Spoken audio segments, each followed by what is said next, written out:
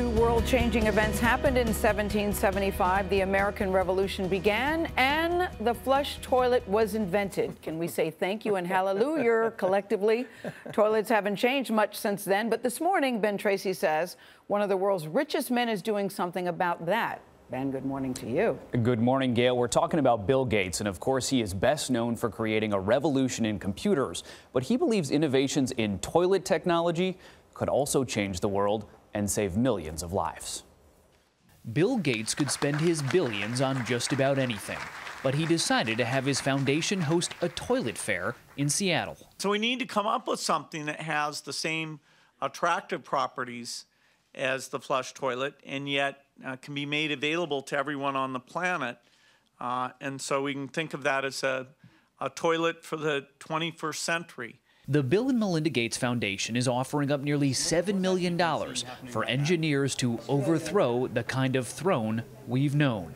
You're looking at some toilet options. It's not glamorous, but it is important. More than 2.5 billion people, 40% of the world's population, do not have access to sanitation. That's 8 times the population of the United States. The most neglected thing in all of the things that are done to help the poor of the world. Doo-doo. Number 2, caca. This cheeky video on the Foundation's website still sends a serious message. Imagine that. No reliable sanitary toilet. What would you do?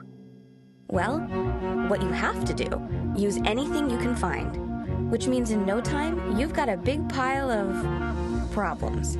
Drinking and bathing water becomes contaminated and disease spreads.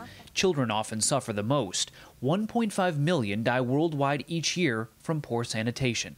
Sanjay Wagisikra heads UNICEF's water, sanitation, and hygiene programs. But how big of a problem is access to sanitation worldwide? It's a huge problem. About 2,750 children died every day as a result of poor sanitation, access to water, and poor hygiene. That can give you an idea of the scale. That's about 100 school buses every single day. Yet the obstacles to fixing the problem are also huge. There is no sewer infrastructure in many developing nations, and water is scarce. So any new approach to toilets has to be self-contained, cheap, and produce its own energy. At the toilet fair in Seattle, some models turn urine into water for flushing, biodegraded human waste into fertilizer, or used insects to eat it. The maggot is not a very choosy thing when it comes to what it wants to eat.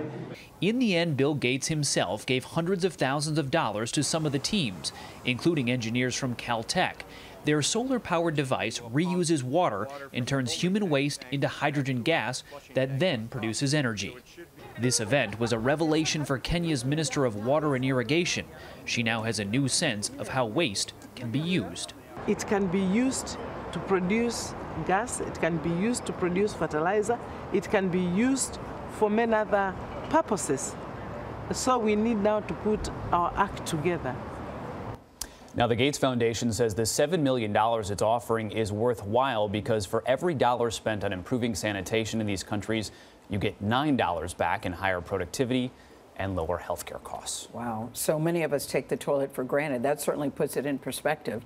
So true. So say, Ben, somebody comes up with the idea and they said, I've got it, I know what to do. How hard will it be to get it actually on the ground and working in these nations that need it? That is one of the big obstacles. How do you actually deliver this technology if you figure it out? That's where you'd probably see the Gates Foundation partnering with the UN, with UNICEF, who have the relationships with these countries to get the technology on the ground. But one of the interesting things they told us is that even if you get a toilet there, getting people to use it is a struggle because it's a cultural norm in many of these places not to use it. What's the next step then?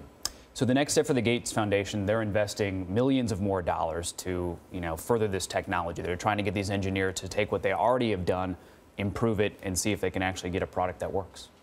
Ben Tracy, thanks very much. Thank you, Ben.